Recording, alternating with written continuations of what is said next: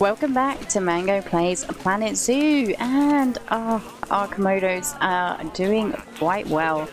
I have actually let the game play a bit, and we have now got access to the Komodo research, which we didn't before because DLC was not loading properly.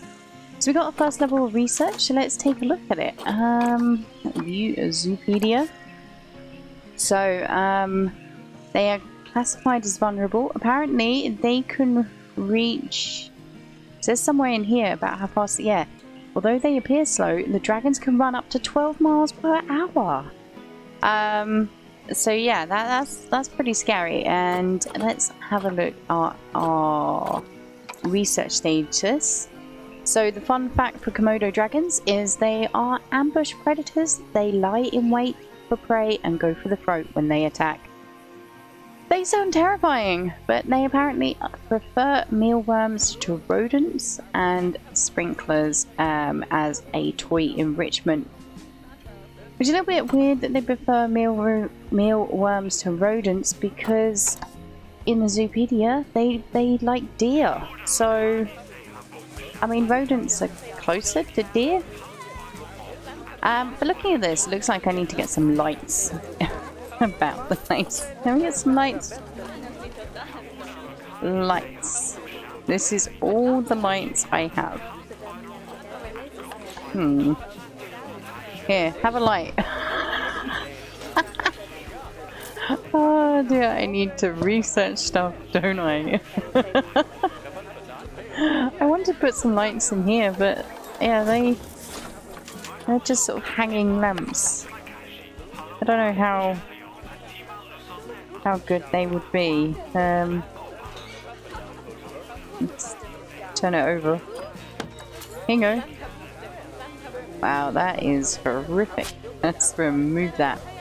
That research is complete. Let's see what we have next.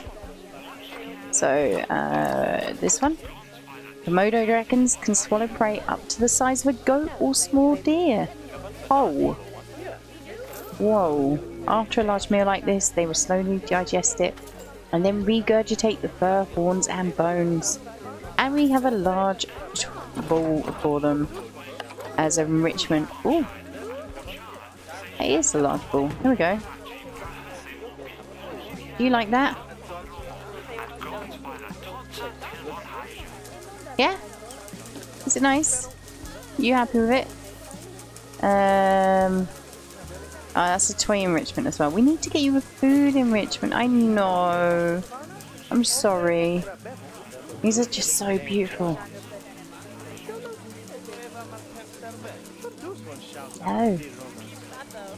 So basically that child there or that child there is edible to a Komodo dragon.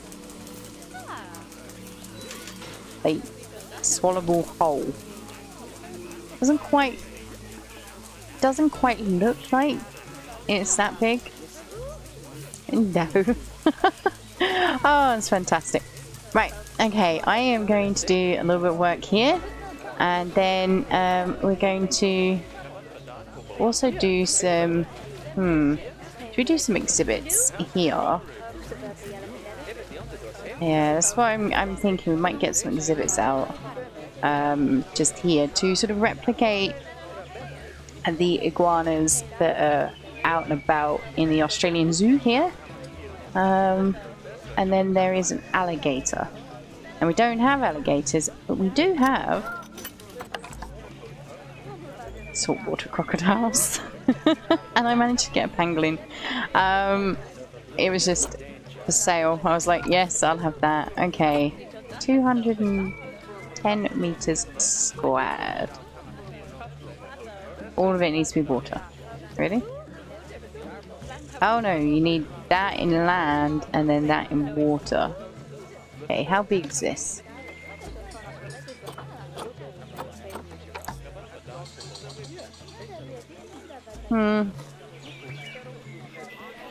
So, sort of that size over here. Okay.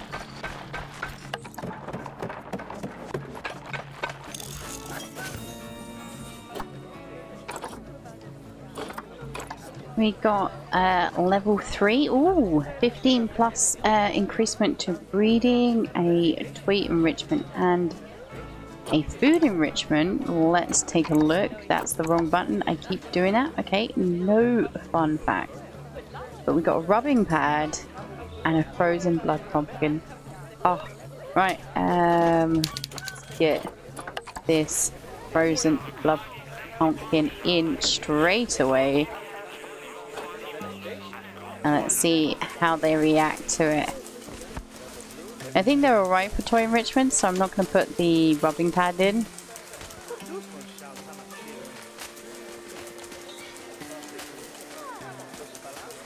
I can't get over how pretty this game is. You can even like really tell that the glass is cracked. Maybe not after YouTubers decompressed it all and everything, but yeah, this looks amazing. Are you gonna eat the blood pumpkin? No.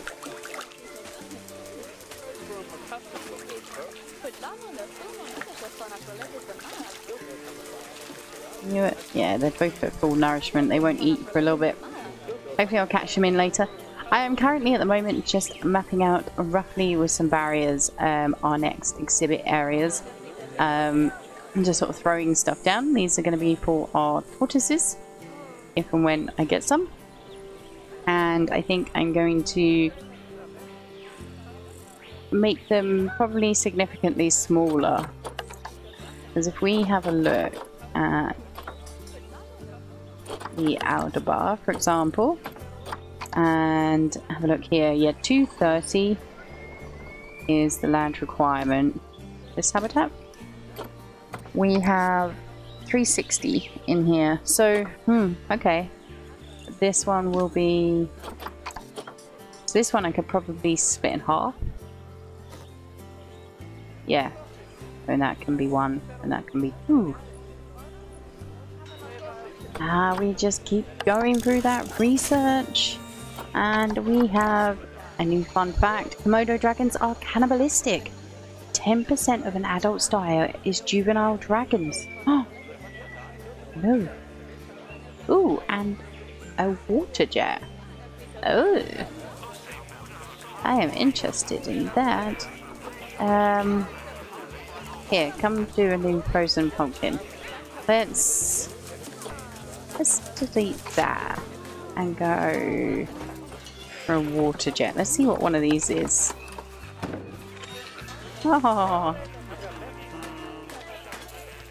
that's so cool. I miss them eating the frozen pumpkins though.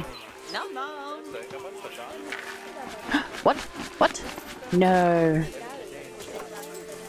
Did they just did? Congratulations, I missed it. I've been paying attention everywhere else. It looks like you've been headbutting the glass thing. Bless her. Offspring due July a year 6. Wow, that is really cool. I will say this, why is this working? Thank you.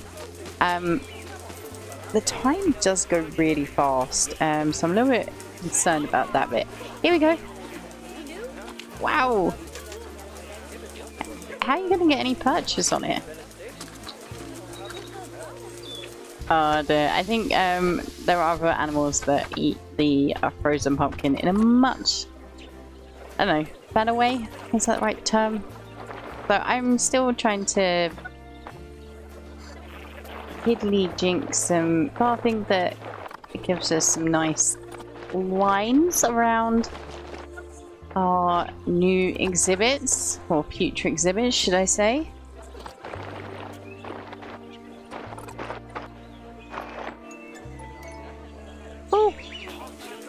Oh. She's about to have her offspring. There was a little nursery noise. That was so cute. Hello, I'm not staring at you. Oh, that was a 360 ollie or something. I'm impressed.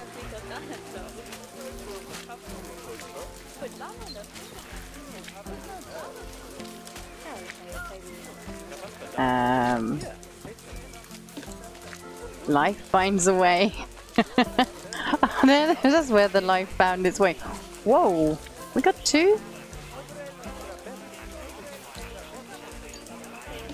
We got 3? That's got to be it. You're done, right? What did we get? We got a male, a female, and another male. Wow. Got a feeling the Komodo Dragons are going to be popular right now. I thought this was a baby. Nope, it was Pooh. Oh, I'm so excited. I have been working on a awesome saltwater crocodile exhibit. Technically this should be an alligator exhibit, but I guess we could put a gharial in here. Gharial would work. Let's have a look.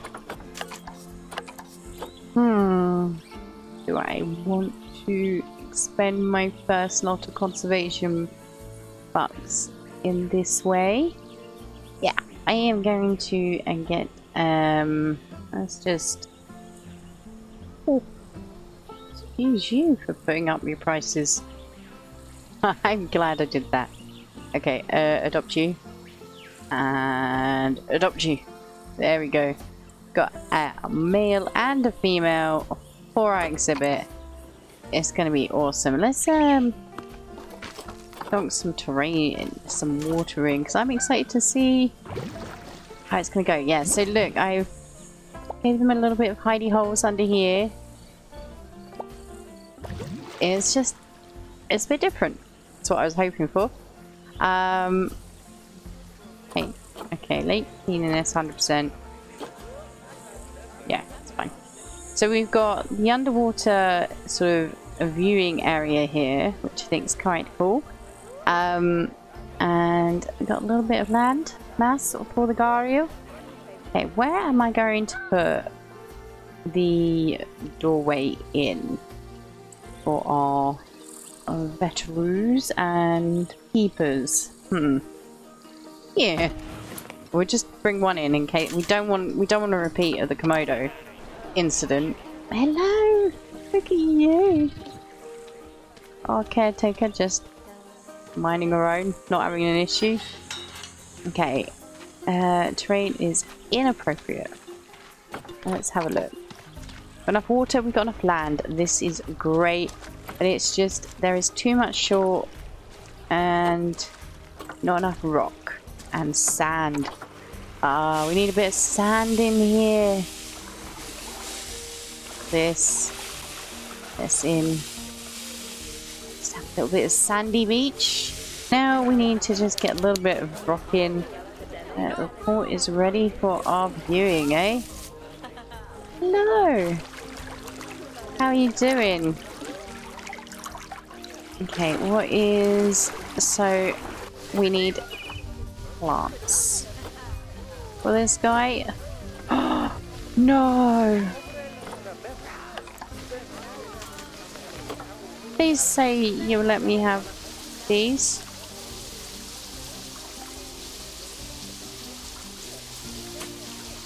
No! But... Come on!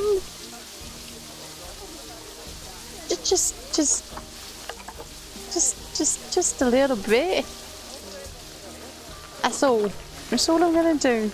Sorry to block your view, guys, but covering my ugly terrain mistakes seemed more important. Alright, there we go. We got a load of nature in. It's a little bit of rock work even, and I really am impressed with these things, these water stones, carpet moss. They look gorgeous down here, and I love the way the sound is when you're underwater. It's brilliant. So that is our gharial sorted. Whoa, excuse me. Hello? Walker Knight. Who that?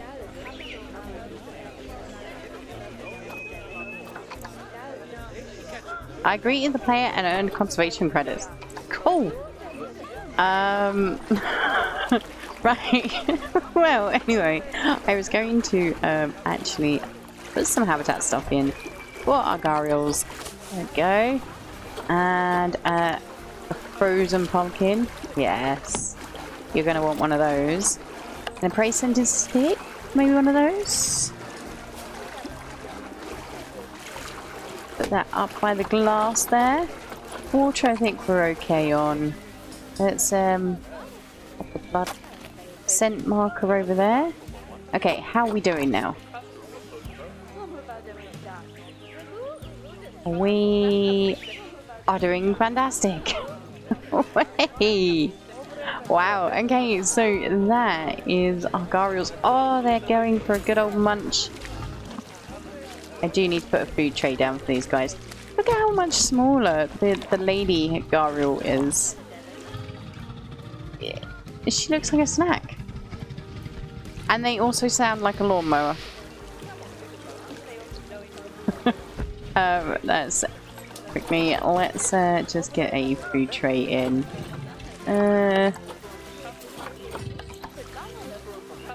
Wonder if I can get away with sort of like, ugh.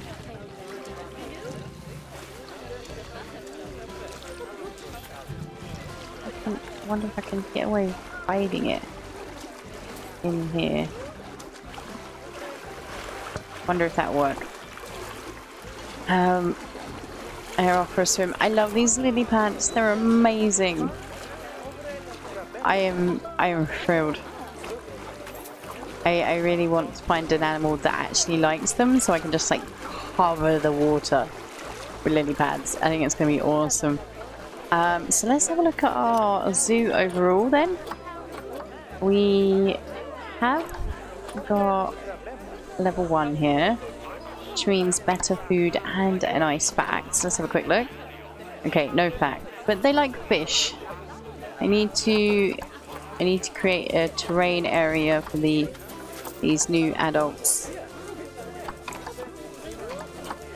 You're gonna be adulthood when? Whenever you're not sure, check the Zoopedia.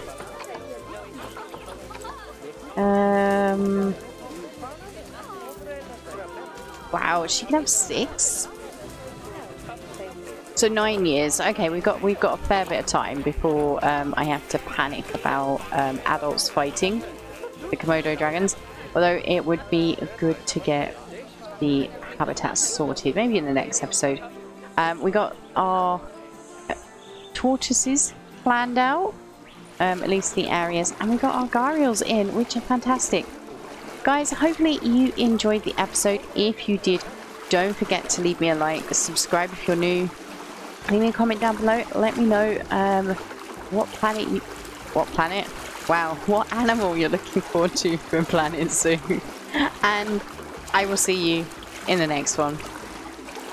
Bye for now.